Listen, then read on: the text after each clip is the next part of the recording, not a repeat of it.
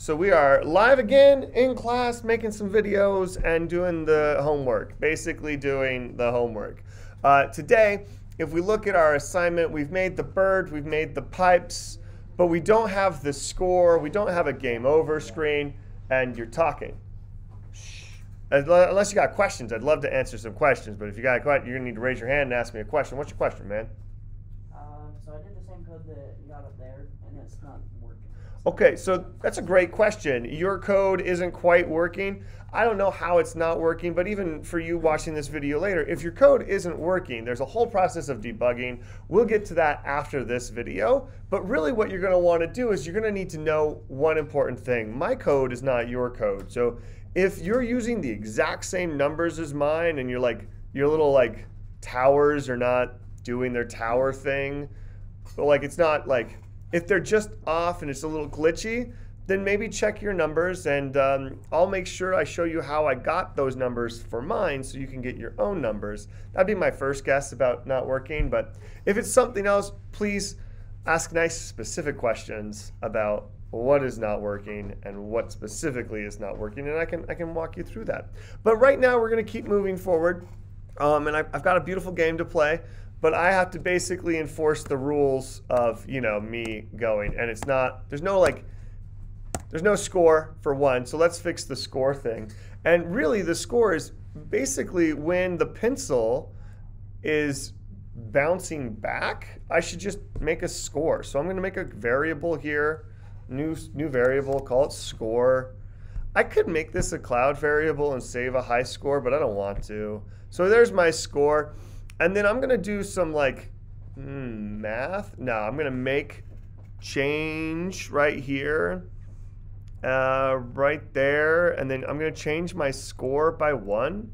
And you can see I've got my Y and my fall faster and my score. And I actually don't need my Y or fall faster up there, but I do like my score. And if I double click it, it changes the way that it looks. And I can literally just kind of cheat and put the score right here in the middle.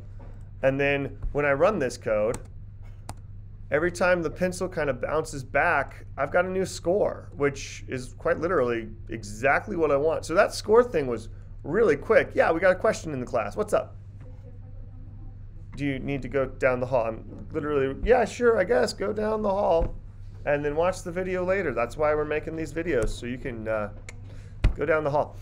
So next, obviously, is we need to be able to kind of end the game if our FlappyBIRD, or in this case my cat, hits the pencil, right? And so now we need to make a choice about where we want that logic to happen. Do we want the logic to happen with the cat, or do we want the logic to happen with the pencil? Because either one of these, it can happen there. And right now, like, I don't have a lot of information in the pencil. My cat doesn't look very complicated, but like, it's busy flapping, you know? And my pencil already has the score stuff, so I may as well have my pencil be checking. I may as well have my pencil check. So I'm gonna make a little like event here, or sorry, a little control here. And basically I'm gonna have an if statement, another if statement, right? So I've got my if statement, this first one. Let me add a comment to that if statement. This little comment, this will bounce the pipe back and count the score. All right, there we go. And this one, add a little comment, hit detection to end the game. All right, so I'm gonna grab this and put it over there. I don't need this anymore. I can like pop that and, you know, where are my min and max values right here? I don't know. I've already got them coded. Can I just drag this over to here? No, looks like I should just add that comment to there so it makes sense. And just copy it. Cut, paste, and then I can shrink that. I can shrink this one. And these little comments help me know, like, you know what, like this is for this and this is for that, which will help me know what that particular code is doing in the future, which I'm a really big fan of. So I want to go sensing, and basically if it's touching, if this is touching sprite number 1, and because we're in the pencil, if pencil is touching sprite number 1, that's our hit detection right there, and then we have our game over, which is in control, basically stop all. And that'll make the game stop. So let's go ahead and Run it. Whee! Okay, I passed that one. Okay, and you know what? That stopped. That's over. I do notice one other thing. My score right here is still at 4, and I definitely did not I'm not setting my score equal to 0 anywhere. So I need to set score to 0. May as well do that here because everything for score is in here. So now when I reset it, I have 0 score, and click my mouse, and I died. That's great. And ladies and gentlemen, we just got a point. Woo, we're doing it. We are so good at this. And then, of course, it dies. So there we go. That is a functioning FlappyBird. This game that we've just done fulfills the requirements of the FlappyBird assignment in this particular class. I hope that you make yours look awesome. And feel free to add any other embellishments that you want. Maybe change the backdrop. Maybe add a game over screen. That's actually a really fun idea. To make a game over screen, how would I do that? Well, I need some words to show up. And I think words showing up would be another sprite. Yeah? So I could come in here and I could, find a bunch of letters. Oh, look, there's some letters. I could spell out game over. Let's go into the costumes really quick. Here's a G. Make that whole thing. Group it.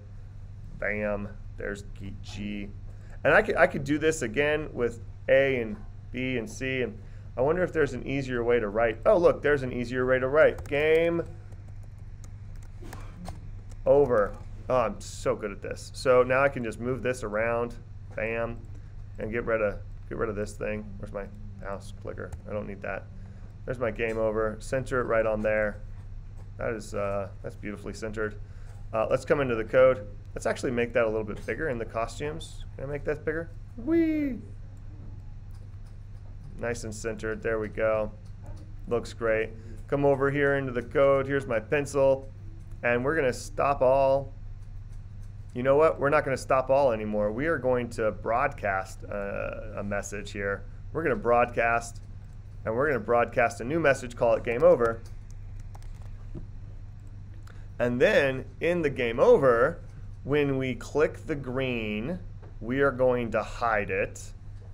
So when we click the green, we're going to hide it. Beautiful.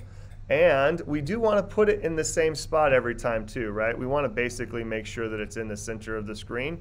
So we're going to go to 0 and 0. Let's go ahead and do that. That's great. And now let's go ahead and stop this. Well, that was weird and unexpected. Why did that? Oh, it didn't stop because I got rid of my stop thing. So now I have to come into events, and when I receive, and I don't want click, but I want game over, what I want to do is I want to show it. Here's my show. And then I want to go into control and maybe stop all. Bam. So now let's run it. My game over shows up. Great job, everybody. Great job. I'm going to stop this video. Y'all have fun out there. Don't forget to submit your work because you got to submit the work to get the grades.